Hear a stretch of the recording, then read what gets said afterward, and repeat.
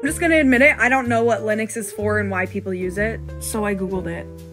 I asked ChatGPT. First thing it told me is that it's free and open source, which makes sense. I mean, you have to pay for Windows. The next thing I read about it is that it gives better customization options. It's obviously not as user-friendly. And when you tell it to do something like, don't update my device, it will literally listen and it won't be annoying. Watching this guy's tutorial, and obviously he's like in this deep, bro. I don't even know what's going on, but look at his like desktop icons. You see that?